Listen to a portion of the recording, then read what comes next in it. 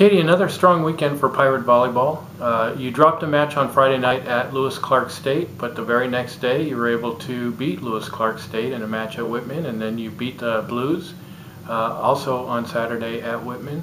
So give us your recap of what you saw the Pirates do this weekend in those three matches. Yeah. Friday night, I thought we competed well at times. We were just inconsistent. You know, we were facing a strong, powerful team. LCSC had some great right sides, a faster pace offense. So it took us a while defensively with our block to adjust to that. But once we did, I was proud of how we competed, you know, point for point on Friday night. I think at the end, what ultimately decided that match was more on our end. I think we had some unforced errors, some missed serves, and some things that we felt like coming into Saturday we could change and control. And I was really pleased with their mindset of how they kind of regrouped and came in with a lot of confidence and an urgency to compete and to win.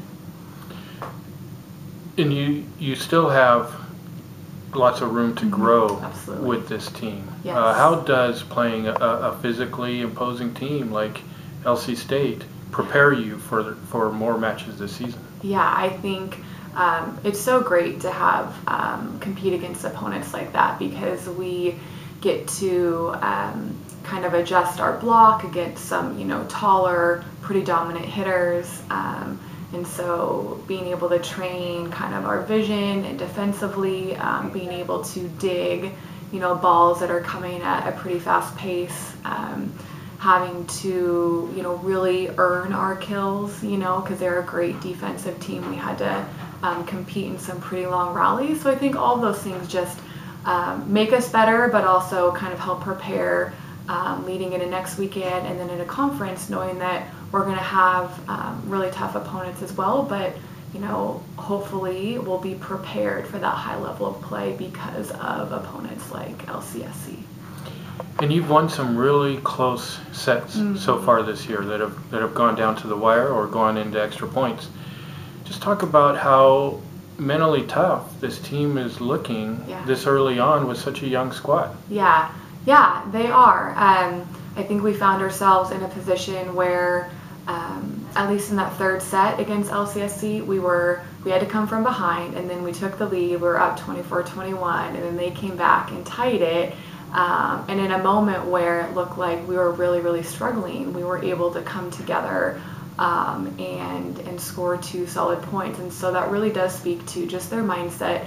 We talk about mental toughness a lot, but it's really hard to coach. So I'm really proud of my athletes for being able to kind of find that within and finding strength and trusting each other. And I think with each win and being in those close moments just continues to give them that confidence for the future. This weekend, our final non-conference weekend of the season, hopefully till we get to postseason, but we'll see how that plays out. You're going to play some pretty tough teams in Colorado. Talk about the caliber of opponent that you're going to see there. Yeah, I'm really excited. We've never played Colorado College. We've seen them at the national tournament. We've heard about them. You know, right now one of the top teams in our nation and having to play on their home court. So just really excited for the opportunity and just to see how we match up. And I think our girls are excited for that as well. And the 2 other teams, even though they aren't in our region, are also kind of nationally known elite programs. We played Transylvania last year in Atlanta, and they're tall, long, athletic. So I just think overall to have that tournament where, you know, every single match is a high level and you have to be at your top and at your best is really what it's all about.